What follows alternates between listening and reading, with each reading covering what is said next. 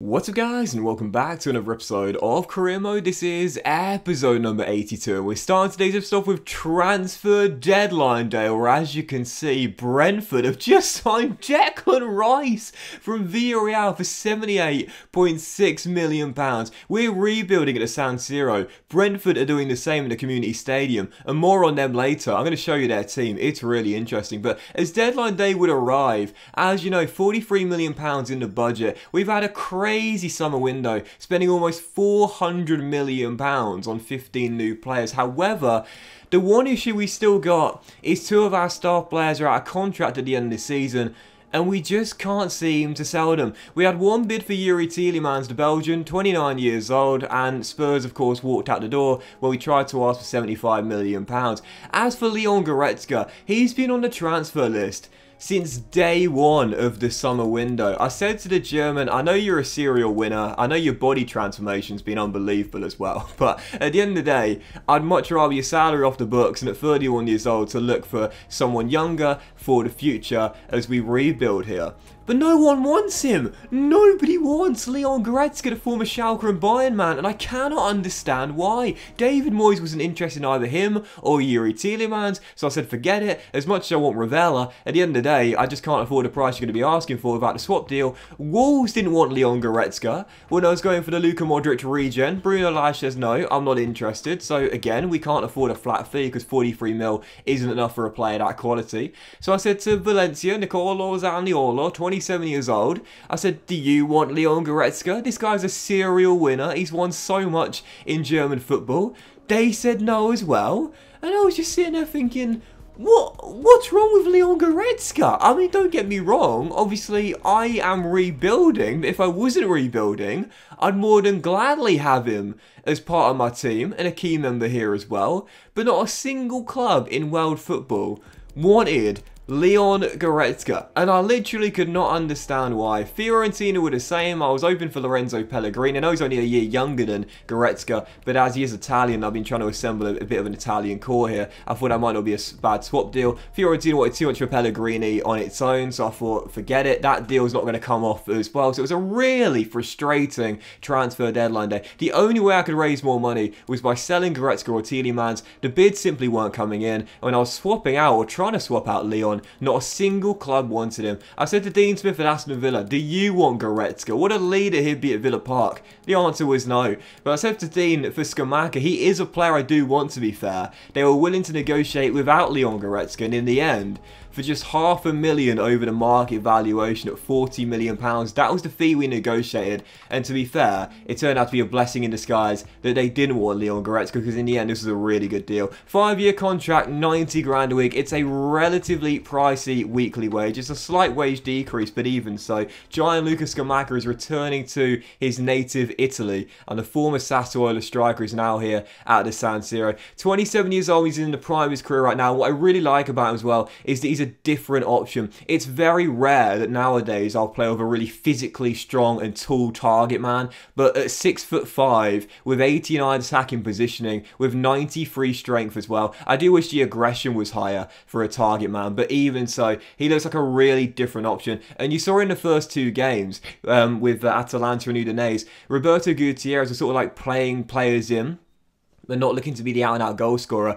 If that's how we're going to have to operate in the Serie A with such tough defence, then I might need a player like that can hold the ball up and bring other players into play. So Scamacca is in, he'll be our bench striker, and I'm very happy with the fee of just 40 mil. Regardless, we had a big bid for Yuri Tielemans, Real Madrid for £67.8 million, and in the end, I turned it down, and you might be wondering why, and I showed you it there. It's because I, like an idiot, totally messed up the negotiations with all of the CMs I was interested in as replacements for Leon and for Yuri as well. So I couldn't negotiate for Ravella or Lovric until another week, and by then the transfer window's shut. So because of that, I thought if I can't get a replacement for Tielemans, I might as well keep him. So in the end, I did a U-turn, and I said to Yuri, I said to Leon, okay, look, your futures are uncertain here. Yuri's 29, Leon's 31. And at the start of the season, the board said, you know, look for younger players, look to assemble Italian core, but also bring in a couple of leaders. We haven't bought in any experienced players here with AC Milan, but I thought we've got two leaders here already. Yuri Tielemans and Leon Goretzka. The Belgian, absolutely brilliant. Same with Leon as well, the German midfielder. And of course, as we know,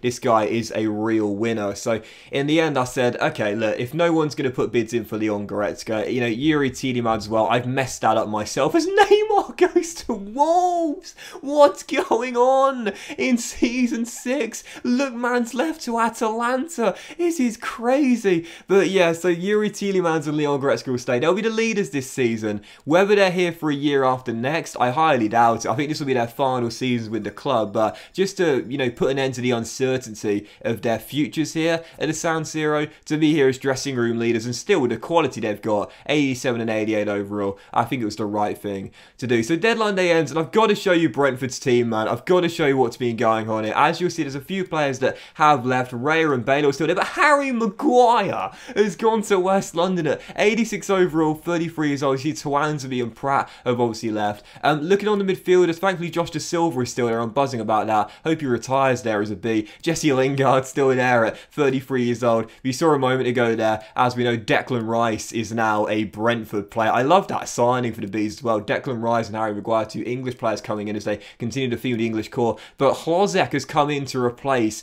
Ademola Lookman and also Roberto Gutierrez as well. But you might be thinking, hang on a minute, where's Ivan Toney?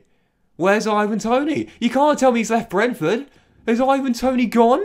Well, I quickly had a search and I said, where has Ivan Toney left to?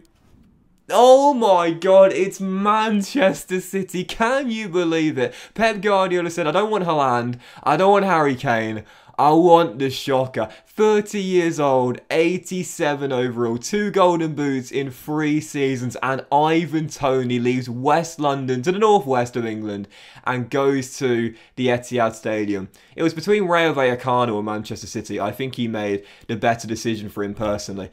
Oh my goodness, what a window though for AC Milan. Look at the departures here. Most of the players we sold for around 350 million were players that were in their late 20s or in their 30s. Campos being an exception of 24, but when you look at the signings that came in, again, I think it was 15 or possibly 16 new signings, but when you look at the age of the players that came in, that's the most important thing. Most of the players we got are either in the early 20s or in the teens. The exceptions really are Sandro Tonali, Lovato, and Pizzari at 26 years old. Oh, and Moise Kean as well.